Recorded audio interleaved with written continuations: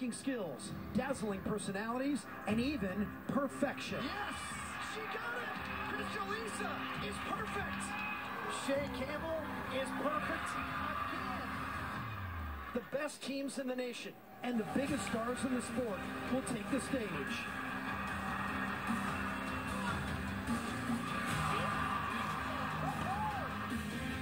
As they begin the hunt for a Pac-12 championship on the road to nationals. Really beautiful routine. The sky is the limit for her. It all happens right here, right now, and only on the Pac-12 network.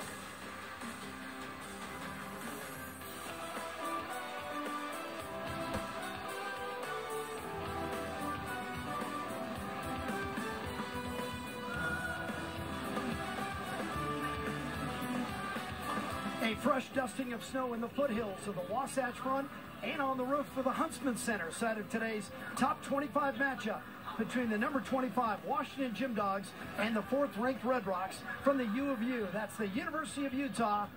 It's collegiate gymnastics, and it's live on the Pac-12 network. Hi, everybody. Jim Watson and Elisa Mao. Welcome to the Huntsman Center in Salt Lake. I know it's your first time here. Very excited for her to experience this. 12,000 people and 2 ranked teams. So both teams in the top 25, and it's a conference meet. Same teams on the same floor, but maybe for different reasons. Yeah, Utah has been phenomenal this season on vault and beam, but I'm really looking for them to max out their scoring potential and hit bars and floor as well. And then for the Huskies, this is a big stage for them and a good test of their mental preparation. For Utah, they're ranked 4th in the country. They're ranked on everything in the top 12, including vault, where they're the best in the conference. And big reason for that, of course, is Jaden Rucker's been through everything in her career. She had an ACL as a young gymnast, came back, won the floor championship for the Pac-12, and then last year, the NCAA title on this event, the vault. She does a Yurchenko 1.5, really challenging vault, and does it better than anyone else. Last week, she went 9.975, near perfect. I look for her to dominate on that event and also on the floor, where she really shows off that athleticism and power. Under second-year coach Jen Llewellyn, the Dogs quickly improving. All 4 event highs have increased since the opener. Big reason for them, Amara Cunningham, Pac-12 Specialist of the Week. And Amara also excels on the leg events of vault and floor. Last week, a 9.95 on floor gave her the win versus UCLA. She has been such a dynamite for the Huskies on those 2 events. Washington has a chance to make history by beating the Red Rocks for the first time ever. Utah ranked in the top 15 on all 4 events. Number 4, Utah. Number 25, Washington. Live from Frosty, Salt Lake City, and only on the Pac-12 networks. Sprouts Farmers Market, the official grocer of the Pac-12. And brought to you by Clean Simple Eats, elevating life through food and fitness. And by Watch Sports, the official live event guide of the Pac-12 Conference. Download it today. Another beautiful day in Salt Lake City. They had some snow overnight, a little bit of blue sky outside. Big crowd inside the Huntsman Center, expecting more than 12,000. Why are the Red Rocks so good? Well, go ahead and pick your poison, right? They're top 12 on everything, and they're top 3 in the conference on everything, including number 1 in the conference on vault and beam. And beam, they are the best team in collegiate gymnastics.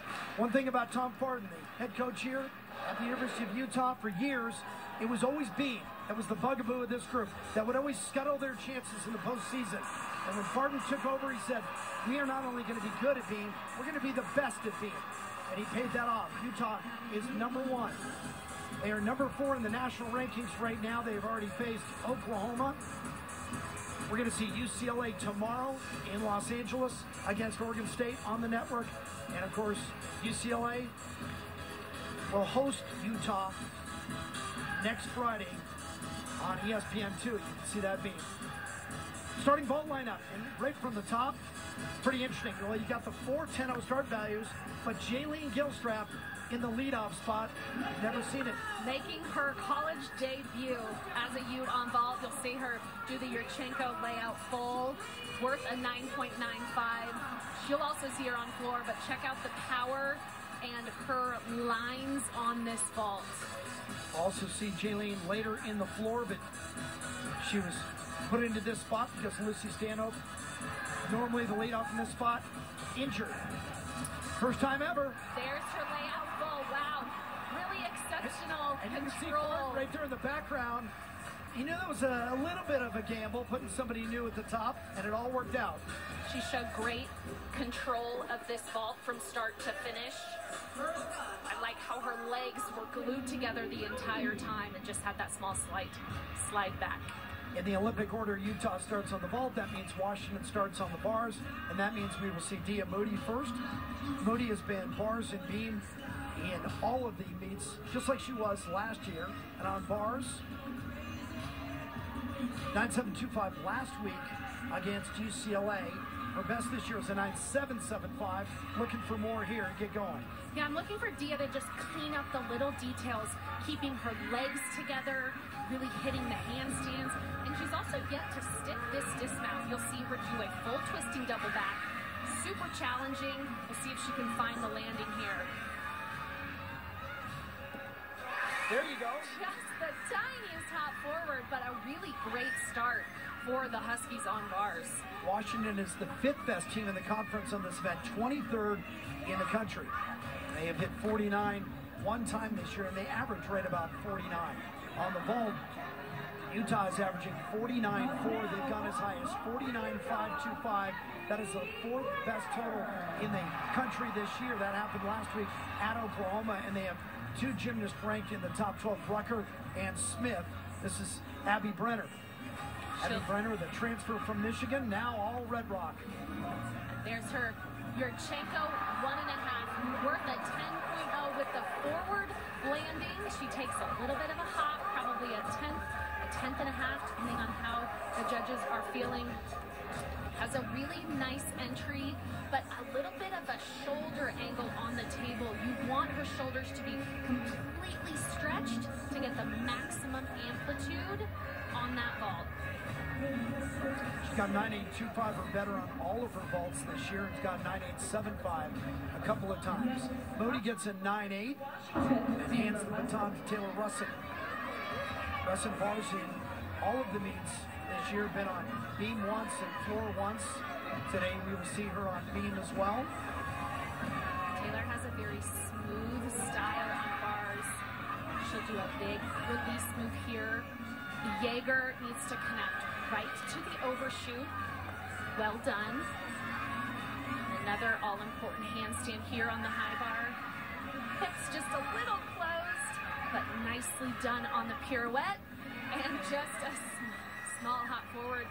Again, Coach Llewellyn said their goal this week is to go after the landings, go after the handstands in a way that may mean if they're too aggressive, they may fall over on the handstand, they may step forward on the landing, but it's those details that the Huskies really have to rein in to start getting up in the high 196s. Back-to-back 9.85s to start, and here comes McKenna Smith. McKenna Smith, the freshman from Albuquerque, who's had an impressive start. All 3 of her vaults, 9.85 or better. That vault looks a little different. The Emilian chick, half on pike front, is very challenging. There's a lot happening in the short span. She has to do the half turn in the right time before she reaches the table to get the block that she needs. Check out her height on that. Height and distance are the combination that the judge is looking for. Last week she nailed it. She just had that slight hop forward today. She had a 9.95 at Oklahoma last week and a 9.9 earlier this season against LSU. She's not getting enough attention yet, but she will. Candidate for Freshman of the Year already.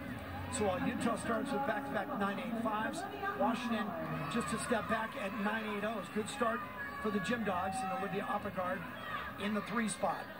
She also will start with the big Jaeger release move like you saw from Taylor Russin. The height that she gets here is pretty exceptional. Wow, and the distance was almost a little scary. She caught with really straight arms, but it means that both of those handstands on the high bar and on the bail release move to low were quite on top of the bar. Judges will take a slight deduction, and again, the step forward on the landing. She was just going a little too hard for the stick, wasn't rotated enough.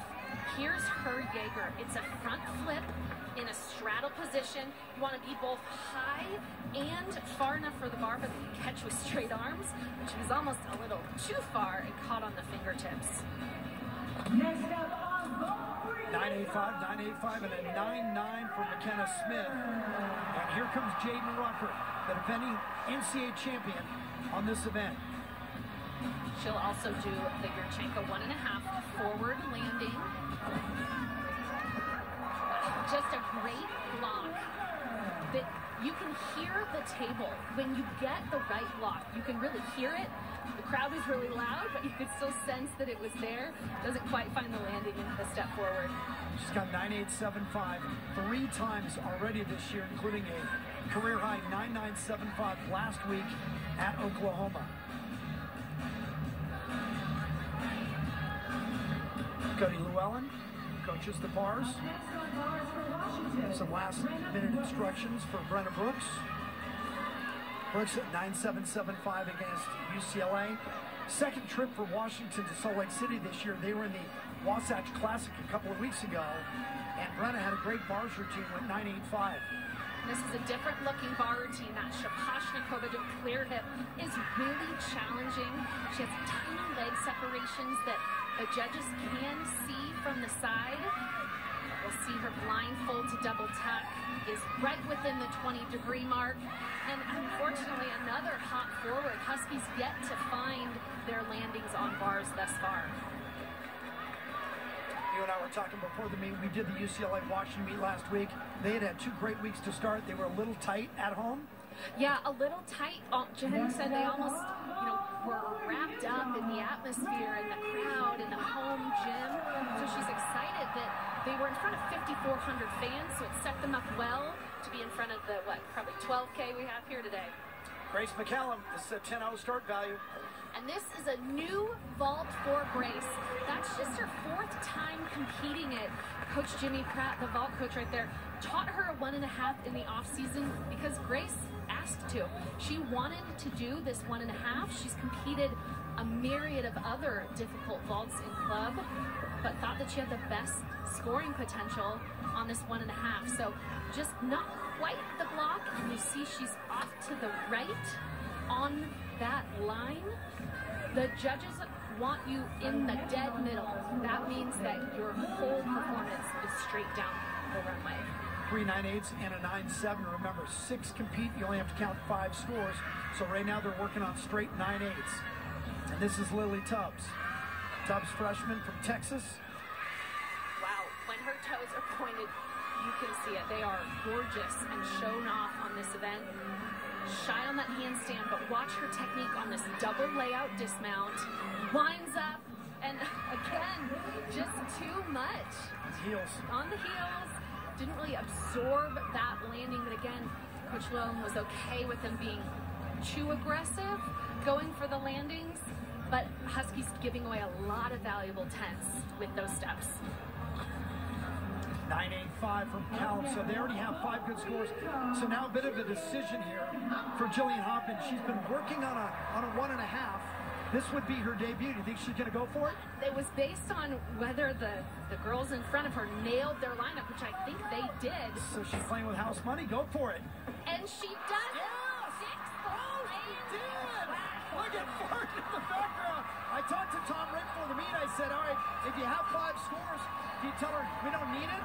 And he looked at me and smiled, and I said, oh yeah, you're the riverboat gambler. You push the chips and say, go for it. What a debut for that vault to find the landing. Wow. It is so challenging. You have to have such good air awareness that she really put on display on that vault.